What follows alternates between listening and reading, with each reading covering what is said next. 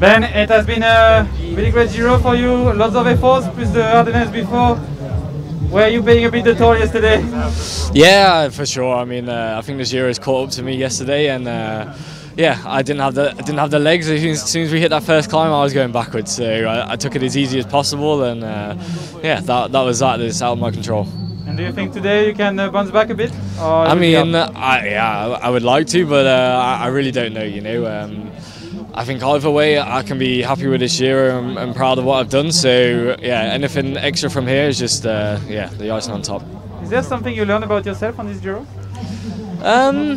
Yeah, I mean a few things. I just enjoy racing and enjoy being aggressive, and yeah, the stage hunting is something that I enjoy doing at the moment, and I don't really see myself changing my style for a while.